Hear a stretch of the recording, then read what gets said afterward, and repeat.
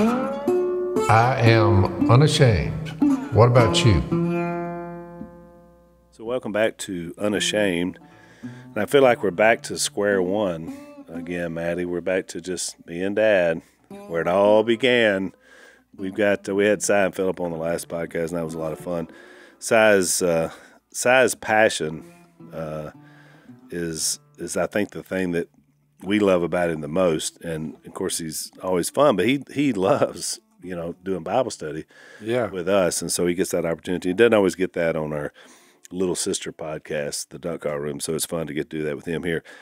Jase is still on the road, but he'll be back for the next podcast. And maybe Zach will be, who knows.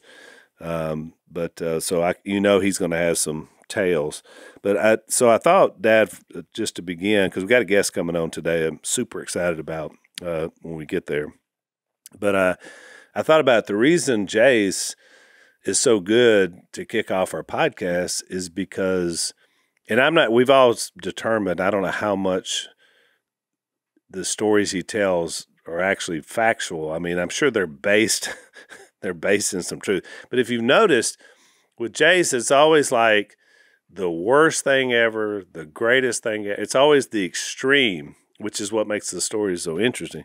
So I jotted down some questions. Since we don't have Jase here, I'm going to channel my inner Jase. And so I've got some questions, Dad, for you about the greatest. And so I want to check your memory. Some of these, I think I know what you're going to say, but I may be surprised. The first one is, what is the greatest duck hunting memory that you have? All the years of hunting, looking back over time, what's the one that sticks out the most that was like, it could just be a scene in your mind, it could be some group of ducks, it could have been something they did. What's the greatest duck hunting memory that you have from all your vast years? One morning, we all went to an big old cypress tree, and we had a duck blind up in the tree. We got there before daylight. And this thing is like, would you say, more than 50 feet off the water, right? No, it's about 20. 20? Okay. So we're up in this tree, and it was like you're hearing winds. The winds only duck hunters know of, when ducks are descending from the sky down to you. So we're hearing these loud. Before daylight. And I concluded it started breaking day.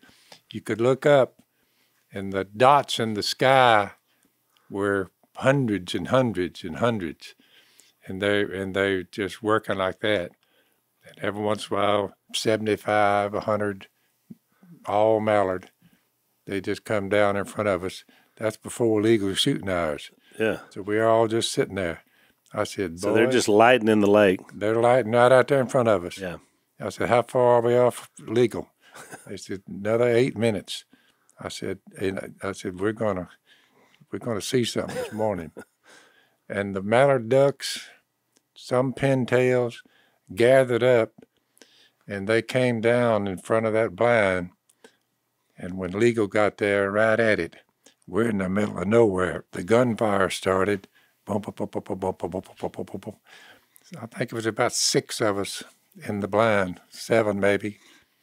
We'd empty our guns, the ducks would rain out. So it was the greatest duck slaughter of all my years. So they just kept coming until y'all got tired of shooting. They just kept coming nonstop by the thousands. Yeah.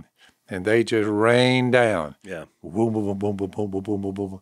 And I looked down there after about 20 minutes, 25 or 30 minutes. I just looked down there to my right, and the dead ducks were just washed up like a debris field. Yeah, but you still remember the sounds and the moment of when the Almighty made ducks, and put it in some people's hearts just to study them and to hunt them, right? To call them, to eat them.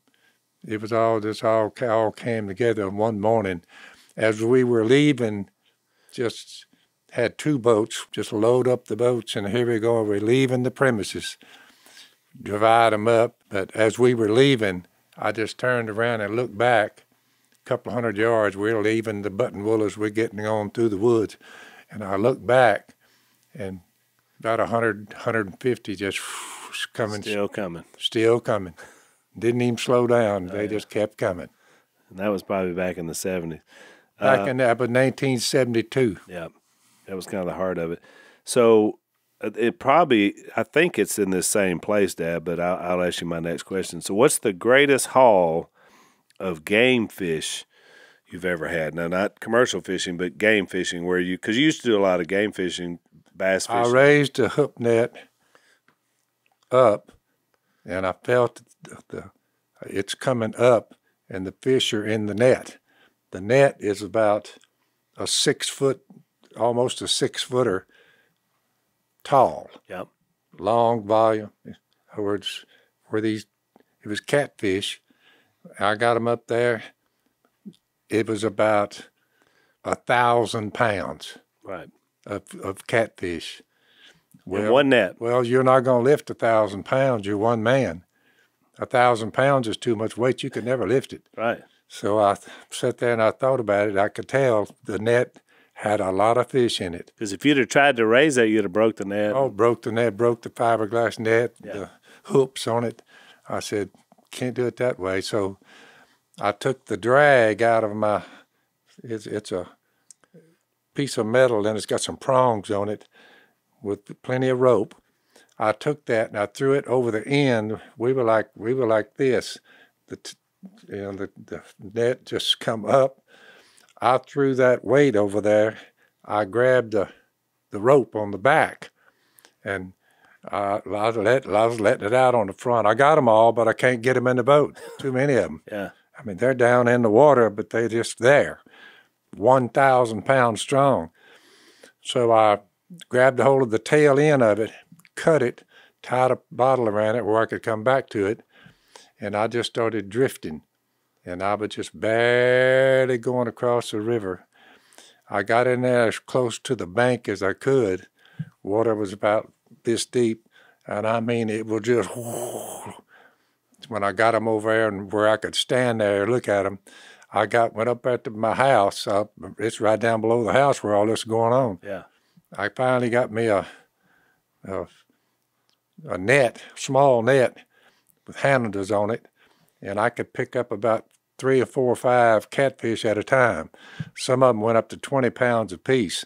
But I backed my truck down, went around, got my truck, backed it down in there on a trailer, and I started going up there with 4 or 5 pretty good sized ones like that, 8, 10 pounds apiece. I started throwing them in the back of my truck, going down there to my boat. So you were literally dipping fish out of your net. Dipping fish out of my net. Had my truck parked out there, and half of it was in the water. And I started throwing them over in there by myself. And I'd go get another load. Well, when I got done, my pickup truck was like this. I took all the junk out of that. I mean, 1,000 pounds is a lot in the back of your truck. It was 1,000 pounds of catfish on there. Tied off, finally got it to the last ones. I mean, I was wore out, but I got them all on there. Jase come driving by, and I'd eased around there and got on the bank. I said, now we got them in the truck. So I said, how in the world are we going to sell these catfish? I got 1,000 pounds. Jase pulled up there and he said, good night. He said, that was in one net? I said, one net, that old big 6-footer we got it down there. So now I got my truck full. I divided them. Half went to Miss Kay. The other half went to Jase. I said, y'all go to town and get as much as you can. Times are hard. That's the only way we made a living. Yeah. Because it was too many for the market to take. Too many for the market. Flood the market. Yeah, the market, man. Market price, you were looking at $700 in the back of that truck. The direct sales you pay. Then that's the story where Jay's told. I think he got $100, maybe $200 or something. We ended up about $500, $600. Yeah, which is almost what you would have got out of the whole thing. Yeah. So, but that was the biggest, heaviest catch. So that was commercial. I said 1,000 pounds of blue channel catfish, blues we call them, in one net, piled into one truck. Couldn't have held another one. We just mounded up in the truck. they went to town, back over in the quarters, you know. And oh, yeah, selling them everywhere they could sell them. Sell them where you go, beer joints. Mine and Lisa's. I'll give y'all these catfish. These, how much are they? They're $1 a piece for them. So Jase was, you know, working a deal with them, you know. Yeah. Oh, me and Lisa, our first date was a daytime bar in a black neighborhood. And, of course, nobody's there during the day. Place gets to hopping later at night. Oh, yeah. But there was one old guy there, and I had some back of the truck, some buffalo and some goo. And I said, he said, what are you doing in here, boy? I said, I got some fish in my truck. I said, you want some fish? He said, let me see what you got there. He looked over in there. He said, how much you want for that fish right there? And I said, well, that's a $4. $4? What? We back and forth. So he finally settled at $2. And the minute that fish went out of that truck and his wife woman come out and pulled 2 kind of crinkly $1 bills out of her bra and gave it to me. Within 30 minutes, I had sold the entire truck. Yeah, $100 bills. No, these were just $2 because I was selling them by the fish. So I wound up making about $40 off of that load of fish and then brought it back home. But that's what we did. That's it. Which is how we did it. All right. That's a little taste of what I was like and what life was like before I became a Christian. That's it. All the duck calls and all that all came later. That's right. But I wanted to tell some greatest tales without Jase because we can do it. And these, of course, are much more factually based. So we got that in. We're going to take a break. When we come back on the other side, we got a very special guest with us. And so I'll tell you who we got on the podcast first time and for Unashamed Nation after this break. So let's take a break. So one of the things we talk about on the podcast, and the evil one has so many different ways into the hearts and minds of people that he uses to destroy, because he's a liar and a murderer from the beginning, right, Dad? I mean, that's what he does. And one of the things, of course, around that is sexuality. And you know, as long as mankind's been on the earth, viewing other people lustfully has been a downfall. And, of course, in the modern era, pornography, of course, is the scourge. It affects young people. The stats are terrible. 90% of children ages 8 to 16 have viewed pornography online, most of this while doing their homework. More than half of divorces out there say that pornography is a major factor leading to divorce. And so we know, because of cell phones, because of computers and devices, that all that is available. And one of the things that we want you to check out is you don't have to be enslaved to this. There's a group out there called Covenant Eyes that helps bring accountability back into your life and the life of your family. You can sign up for a free 30 days today for Covenant Eyes if you go to covenanteyes.com, enter the promo code Phil to get started. And so they're going to bring in that accountability to help you to not look at these things and have someone that's helping you in this battle, because many times it becomes such a private battle and you lose a lot of times. So you need that help. Check them out, covenanteyes.com, enter the promo code Phil, get started today, and get out of this terrible place that Satan has you.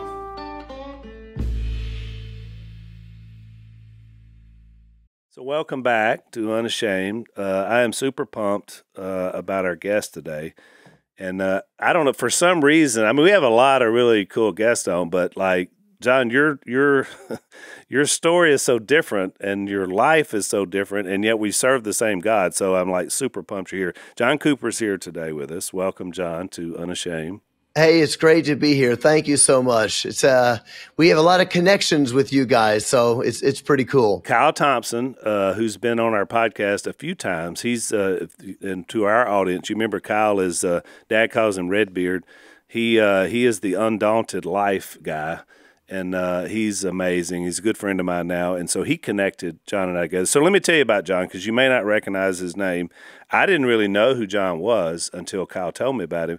And then I started looking up some of the stuff that's on the internet that he does, and the man's amazing. So he has a band called Skillet, and we're talking Grammy nominations, platinum songs. I mean, very successful. There's nothing wrong with a little jive here. some rock and roll. I'm telling you. It's so funny, John, because I love your music. I've never listened to your music. And, you know, we all kind of have our genres here. Dad, like, he was I guess we would call it Southern rock, but you know, Eagles, Leonard Skinner, oh yeah, CCR, you know, that's all the stuff I grew up on, late 60s, early 70s, a little Motown thrown in from time to time, but mostly it was kind of that classic rock era. And what I ran into is when, and you know, telephones, I made this argument the other day. Telephones, okay, you know, you call, hello, yeah, call me back, all right. So I went from telephones to cell phone. They said, next, we've got something brand new, cell phones. Well, the cell phones, you know, that's when they'll show you a woman's butt while you're talking to the person that called you. So he's got a cell phone. Well, this cell phone, I didn't look at it but just a little bit, and I said, I don't think I'm going to get one of those. I don't believe I need to get one of those. So that knocked me out of, you know, today's modern world because I never got so bold as to be able to get me a cell phone. So you're probably not going to accidentally. I'm a cell phone free zone. What you're saying is, Dad, you're not going to accidentally come across John's music. That's what I'm trying to say. Yeah, unless they somehow put you on the old rock and roll channel that he watches on the satellite that I come in sometimes to watch. So let me get the rest of his bona fides. Not only does he have this Christian rock band, but also he's written some graphic novels. He's written a bestseller called Awake and Alive. To Truth, which is excellent. I did a little scan on it. Bet you. And he's written a brand new book, Dad, and this title, you're going to love it. It is called Wimpy, Weak, and Woke. Yeah. Somebody sent me something the other day. Dan had it. This guy, he's a solid brother but never got married. I said, you're pretty smart, really. But he come out of it in the free zones. But he showed me some of their jive, and I said, I tell you what, that's pretty good right there. Oh, yeah. I said, stay in touch with him. Well, and so Dad has been accused of being woke, but he's not sure what it is, which we're going to talk about. Somebody had a picture of him, and they said, not woke. That's exactly right. I said, not woke. That's I didn't know what they were talking description. about, but he showed it to me, and I said, not woke. What does that mean? So John also has the Cooper Stuff podcast. I wanted to mention that because it's excellent. But what I love about you the most, John, is you are a student and an unashamed proponent of the living Word of God. It's evident through everything that you've got out there about you. And so welcome officially to Unashamed. And so tell us a little bit about how do you wind up being a rocker? I mean, I know you talk a little bit about your young life. Your mom passed away when you were just a youngster, right, a teenager. And you've talked about how that affected your life. But I guess to start with, just how did you become a Christian? How did you become a follower of Jesus? Yeah, absolutely. I love to talk about that. And I love the name of this show, Unashamed. I'm not ashamed of the gospel of Christ. It is the power of God for salvation for everyone who believes. Thank God for that. And I should say, we also have another connection because I toured with Sadie a few years ago on Winter Jam. So me and my wife and Sadie are pretty good friends. I love Sadie. I love what she does for the kingdom. Listen to this. She was about 4, and at 4 years old. Talking about Sadie. Yeah, I'm her grandfather. Well, she walks by and she starts preaching about Jesus. She's 4 years old, and I'm listening to her, and I told Willie, her dad, I said, Willie, you got one there coming, because that girl there, she was preaching the gospel at 4, and I thought, what in the world? When she gets another year or two, this girl, I mean, we were stunned. She's got an anointing, that's for sure. I don't want to interrupt you. Keep going. Yeah, no, you're right. Sadie's definitely she's not ashamed to talk about the Lord, that's right. For sure. And my mom was the same way. And so I was raised in a Christian family. My mom was a Jesus fanatic. She talked about Jesus everywhere we went. She'd evangelize to everybody. And, I remember picking up on it at some point and thinking, when we would go to the grocery store, I remember when I was about 8 or 9 years old, I was like, are we going to get groceries or is this going to be like an evangelism outing? My mom says she says we're going to get groceries, but I know she's going to have a word for somebody. Music was also a big part of our family because my mom was a piano teacher and a voice teacher and a flute teacher, but I'm proud to say I never played the flute. But Skillet would have been a whole nother band if you'd have been a flute guy. Let me just say, maybe a little more Jethro Tull, which might be Phil down Phil's alley there. Yeah, that's right. And but anyway, yeah. So music and Jesus, that was what our lives were about growing up. But the funny twist on this is that my parents were very against rock music. They really believed that rock music was from the devil. And when I was in about 6th grade is when I discovered there was Christian rock music. And so my friend gave me this tape of a band called Petra.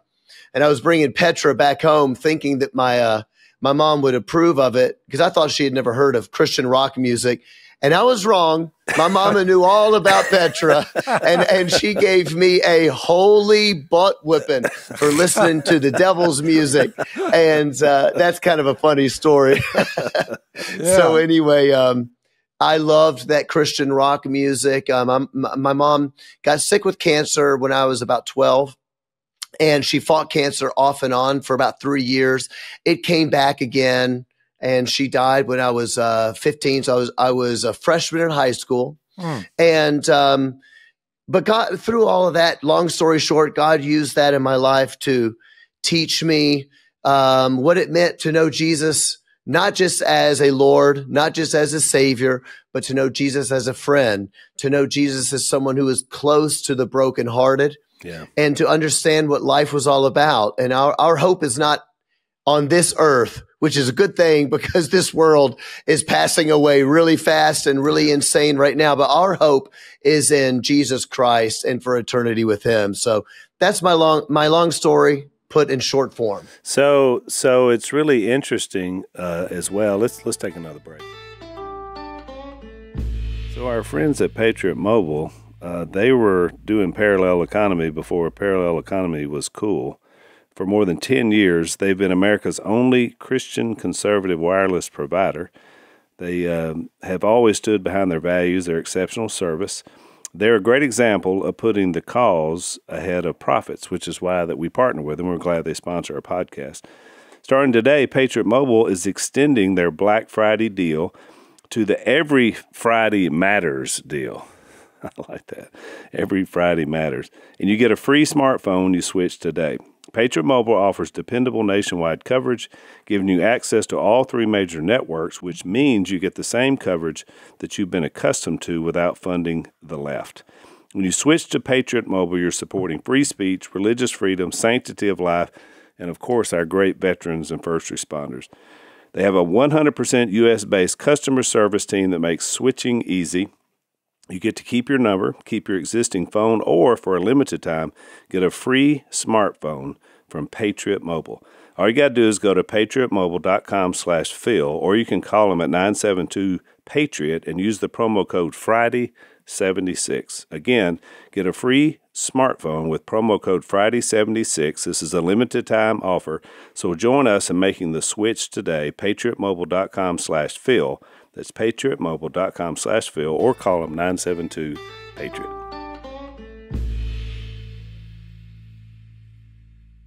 It's really interesting, John, that your wife is also in the band and has an amazing voice, because I listened to a lot of their music in this last few days. And your kids, you have a couple of kids, they travel with you guys and tour. So what's that like just being the rockin' family that tours the world, and doing what you guys do? Because obviously your wife bought in, right, to this whole thing. How did you meet her? Yeah, so, my wife was playing in her own band before we got married. So she's from Wisconsin, I'm from Memphis. And basically, the church I was going to was a sort of sister church to her church up in Wisconsin. Her dad's a pastor. And so my pastor kept saying, hey, I know this other girl that's kind of your age that also plays in a band, and she wants to play music for Jesus the same way you do. I bet you guys would, like each other. And my pastor was never thinking romantically. He just thought, hey, you guys are doing the same thing. You should meet. And so she came down to Memphis. We ended up meeting. And I remember saying to my pastor, I said, I'm kind of starting to have feelings for this girl, Corey. And my pastor, who introduced us, he said, oh, no. She would never go for you. She's really deep. She's smart. And he goes, and you're, not. You're John, you. while you're there, I've always rejoiced at this. This is 2 Corinthians chapter 5, verse 11. Since then we know what it is to fear the Lord, we try to persuade men, which is what we're all doing here. What we are is plain to God, and I hope it's plain to your conscience. We're not trying to commend ourselves to you again, but are giving you an opportunity to take pride in us so that you can answer those who take pride in what is seen rather than in what is in the heart. If we're out of our mind, our own mind, it's for the sake of God. If we are in our right mind, it's for you Corinthians. For Christ's love compels us because we are convinced that one died for all, and therefore all died.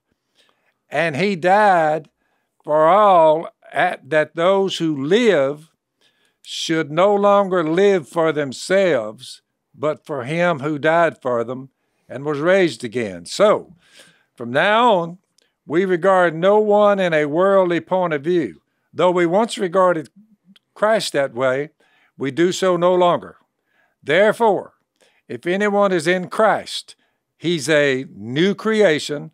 The old is gone, the new has come, and you're part of it, John. All this is from God, who reconciled us to himself through Christ, and check this out, gave us the ministry of reconciliation, that God was reconciling the world to himself in Christ, not counting men's sins against them. You're like, whoa. And he has committed to us the message of reconciliation.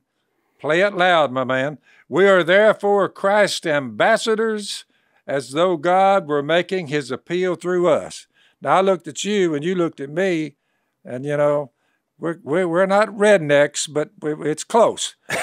So, but even rednecks who put Jesus in front of people, we implore you on God's behalf, be reconciled to God. God made him who had no sin to be sin for us. Thank you, Lord.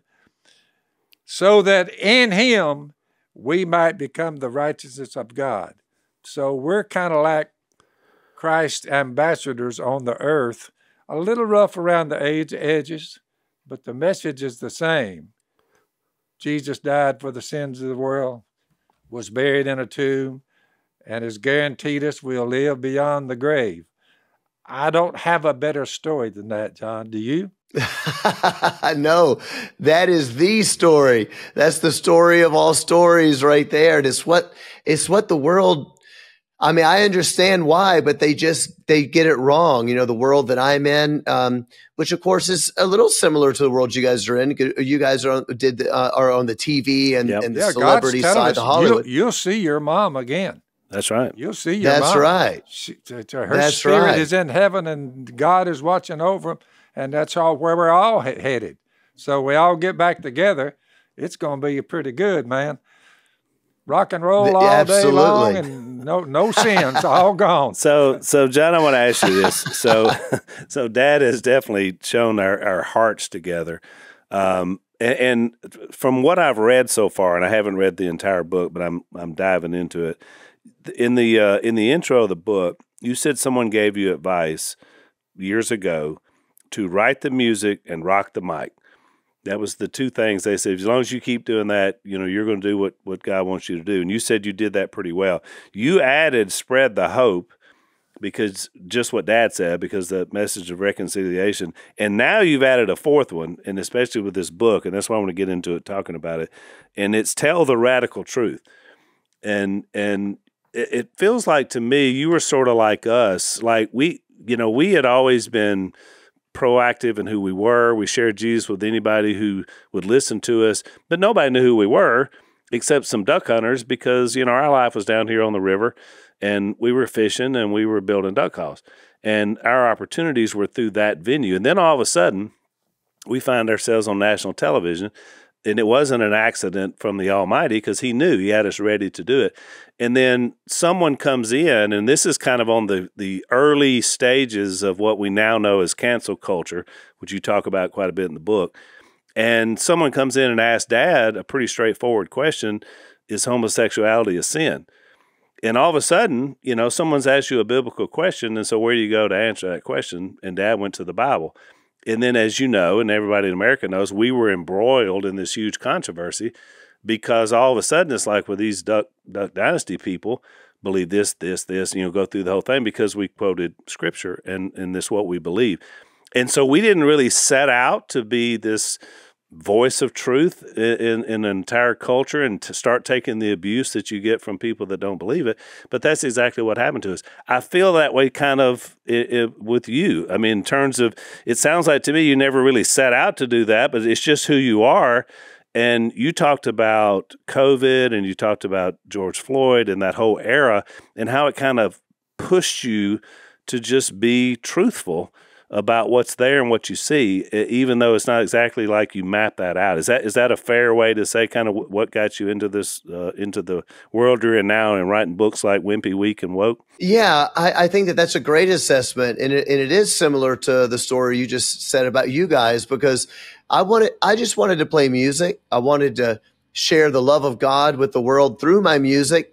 I wasn't looking to be controversial. I am aware that Jesus is controversial, but we were living in a time at where you could go play with bands and they could talk about sex, drugs, rock and roll. I could talk about Jesus. Somebody else could talk about whatever they want to. And all these things were still on the table. That began to change as America has really rejected Christ, not just rejected Christ, but actually sees Christianity as the source of all of the problems in the world. And I think that's the new thing. 20 years ago, people who are atheists in this country didn't look at Christianity and say, Christianity is evil and oppressive and it makes the world terrible. But that is what's happening now. And so then the pressure comes and the world, who really is increasingly loving evil and loving wickedness, they begin to think that they are the good people and that they are the moral people. And Jesus is the biggest oppressor of all. And so that pressure came on me. And I said, hey, look, I wasn't looking for controversy, but if you're asking me, just like they asked you guys, if you're asking me A, B, or C, I'm going to tell you the truth because I'm not a coward and I'm not about to say things that I do not believe just to keep my job or to become more famous or to appease men, because we fear God. We don't fear men. It's better to obey God than it is men. So that's why, it's time to get a little bit loud and to explain to people, mainly to Christians who don't understand what's going on. There's a lot of great, really good-hearted Christian people that don't understand what the battle is yet because they just don't want to believe that it's true. And some of this book is saying, hey, it's a wake-up call. You have to understand the world is coming against us in a way that we've never seen in America. It's time to stand your ground, stand for the truth, but also in standing your ground, you're really showing that you love people because Jesus will set you free. And what the world's offering, it ain't hope and it ain't going to work. And it's actually slavery. It's going to make people's lives worse. That's exactly right. Well said. Let's take a break. So Zach, it's pretty amazing that The Blind was only supposed to last a week in October, but in many theaters, actually it went into November. Which is pretty amazing, right? I mean, people really love this film. They did. It far exceeded our expectations. So we're excited. So, Dad, I don't know if you remember this. You said if The Blind could help one person come to Christ, it would be worth it. But I think it's done a lot more than that. What do you think? I think that I was not thinking large enough, and I couldn't see the power of God that can happen in a heartbeat. You can look up and say, "Whoa." That's what I got out of this one. Whoa, whoa, whoa, whoa. Now we're getting somewhere.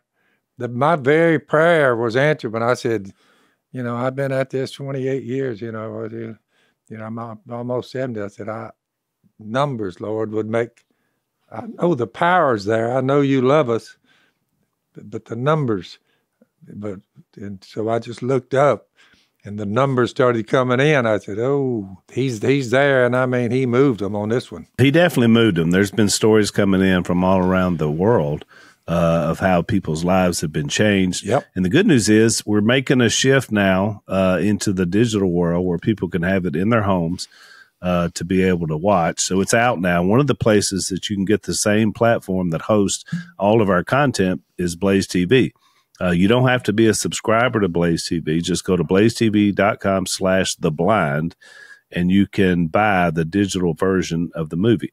If you buy now, they're also going to give you a code where you can get 20% off Unashamed, In the Woods, and The Blind merch only in Blaze TV store. So there's a little bonus on top of that. These guys have been great supporters of us and helped us get the word out. So once you check these guys out, go to blazetv.com/theblind to watch The Blind today. It's more than a movie.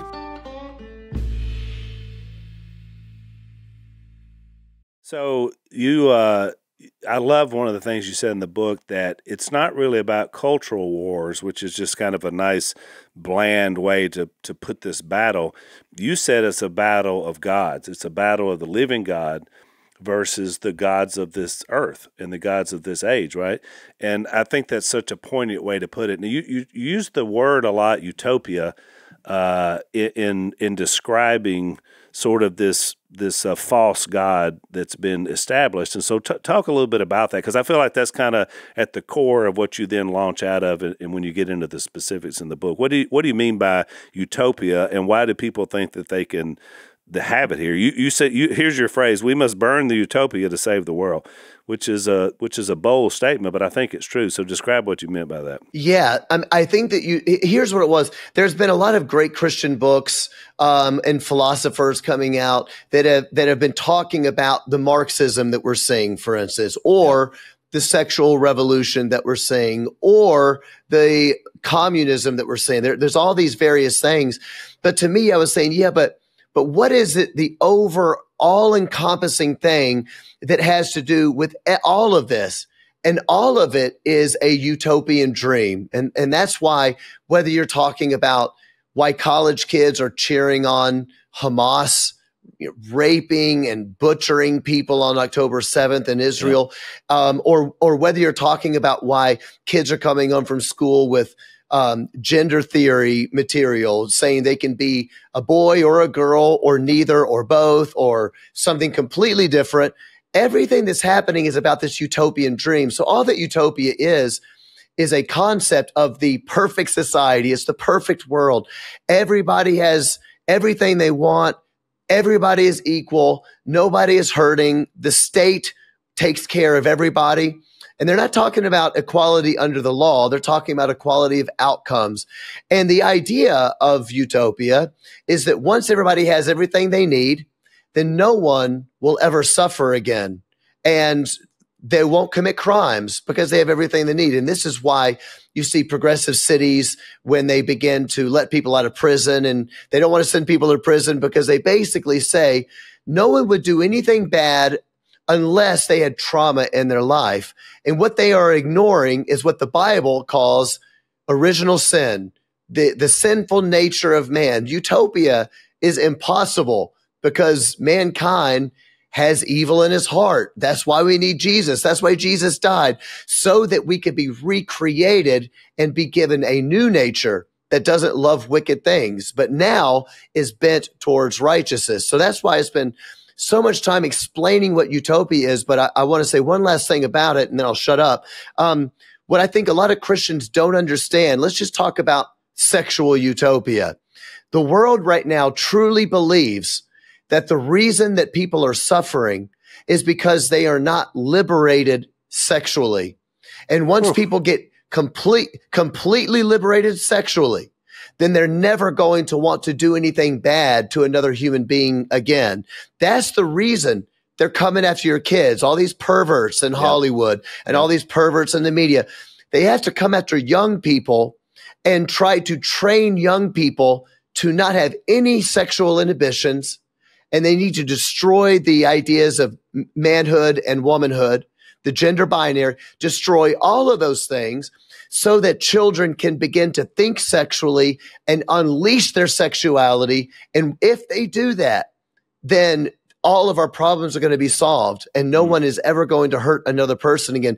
This is how twisted it is. These people think that they are doing something righteous. And this is what the book of Isaiah says. Woe to those who call evil good and good evil, who trade darkness for light. That's what we're seeing in the 2020s. And that's why when they came after you guys to cancel you for your comments on homosexuality, that is why they see Christianity as the greatest oppressor. I'm really happy to have our audience listen to this. In John chapter 8, verse 31, Jesus is trying to convert some people, and here's what he told them. You're determined to kill me as it is. You're determined to kill me. Speaking of himself, a man who has told you the truth that I heard from God. Abraham did not do such things, the father of our faith. You're doing the things your own father does.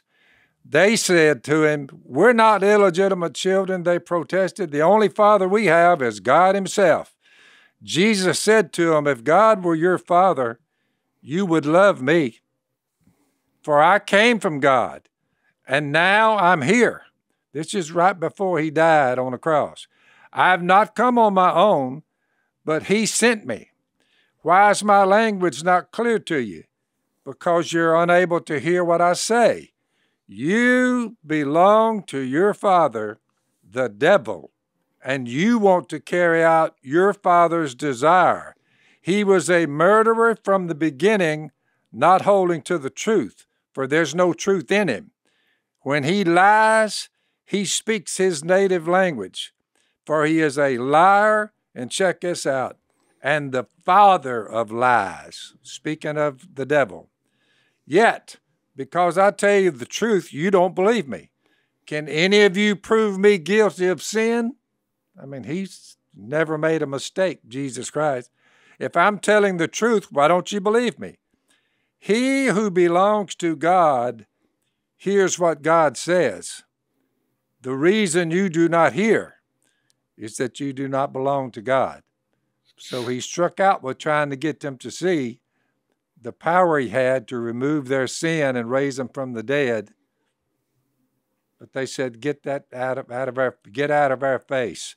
It's a sad thing. That's Acts chapter 8. And he told a group, just like the groups during this time, it's not new.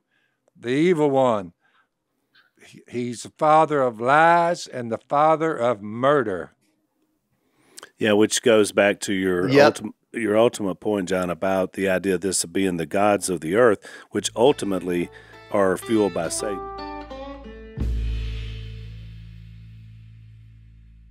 Which is the ultimate enemy. I'm so glad you brought that up about this sexual utopia, because in the book you used abortion as an illustration of that, how when God made us a certain way to have sexual procreation for life, that became part of our purpose. And you pointed out rightly, I think that's why abortion has been such a scourge, because once you come in and change that as to the purpose of sexual identity between people, then you start to see this. You see murder and you see death. I thought about the same thing with when I was reading that in your book about pornography. It's the exact same thing. It winds up being empty without fulfillment because it never was what God created in us to do. And so now in our culture, because pornography has been put out to these young minds, especially young boys, by the time they get into their 20s, and this is outside of God or Christianity, this is how we're made, they're impotent and can't even have sex with anybody because of what it's done to their mind and the poison that it's put in there. And so I felt like it was exactly the point you were making, is that once you follow the rabbit hole of the false utopia and the false God, then you're going to wind up not with what you thought you were going to find in fulfillment, but instead in emptiness and being off track. So it was really a well-made point, I thought, in your book. Well, thank you. And you just hit on something so profound and so tragic. You know, I opened my book with a passage of scripture from 2 Chronicles, and it says, "Why do you break the commandments of the Lord so that you cannot prosper?" And that's really what the whole book is about. It's laying out two different options. And in fact, the Bible says this as well. God says it to us, "I put before you today life and death. Choose today whom you will serve." And I want you to choose life. That's what God is saying. But what is so tragic is that when man pursues our own ways and we say no to God, we think we're going to make ourselves happy. We think we're going to find that, as you said, that sexual utopia. Yep. I'm going to find my satisfaction in pornography or in drugs or whatever it is. And it just makes everything worse. Yep. Because you are breaking the commandments of God. I think one of the most profound things in the book that I wrote is this. People got to put their thinking caps on for this, but I think it's a pretty cool point. God created a moral universe, and God created a moral law, so that when you obey God's commandments, you are in the flow of the universe he created. And things go well with you because his commandments are not arbitrary. He doesn't just say, don't do this. And you say, why? Because I said so. Well, he's got a better reason than just because he said so. He's got a reason because that's the right way to do it. And that's the way the world works. And so when you obey the commandments of God, you find this amazing thing called contentment. You find joy in your life, and you find out that actually the best sex you'll ever have in your life is in a covenant marriage between one man and one woman for life. Right. And that's going to be fulfilling, and you feel safe, and it is meaningful. Think about what a good God we have.